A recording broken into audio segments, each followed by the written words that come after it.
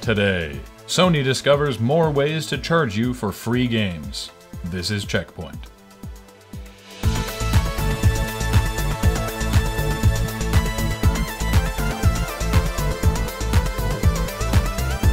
Welcome to CheckPoint, where we are actually doing Desert Bus right now, but through the magic of internet television are also here.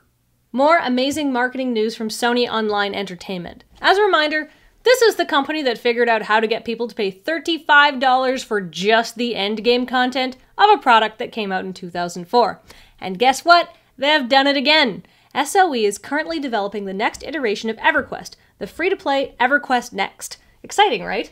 Well, for just $60, you can join the alpha right now! That's right! Pay new game, retail price for early, buggy, developmental access to a free game! Someone go find the head of marketing for Everquest and give them a goddamn medal. Or maybe a swift kick in the ass. Maybe both. A BlizzCon update on the Warcraft movie. It's still happening. It's coming out December 18th, 2015, and while it is going to take place in the World of Warcraft, it is not going to take place in the World of Warcraft, in that the movie is set during the events of Warcraft 2. It'll be a mix of live action and CG, and while very little else is known, they've described it as gritty, and have bragged that the prop swords currently being made for it are literally the biggest sword a human can wield. That sounds kind of awesome, but it's not actually filling me with confidence. On the other hand, it is being directed by Duncan Jones, so maybe it won't be all crap. Do you want to learn how to make and run your own game company? You're in luck! The University of Texas at Austin has created the all-new Dennius Sam's Gaming Academy, which, in addition to having a very long name, will teach you how to put the biz into games business. So how are they going to do this? Well, it was formed by people like Blizzard's Chief of Operations Paul Sams, EA's COO Richard Hilleman, Arch developer Richard Garriott, and even BioWare co-founder Dr. Greg Zeschuk.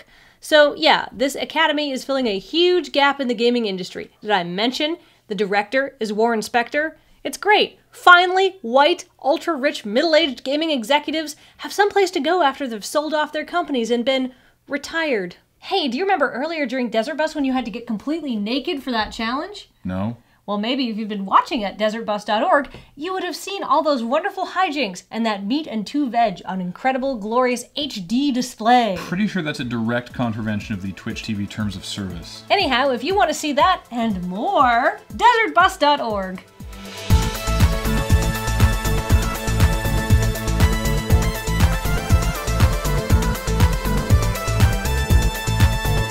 Coming up, the Xbox 360 update of Minecraft is being delayed to focus on the Xbox One release.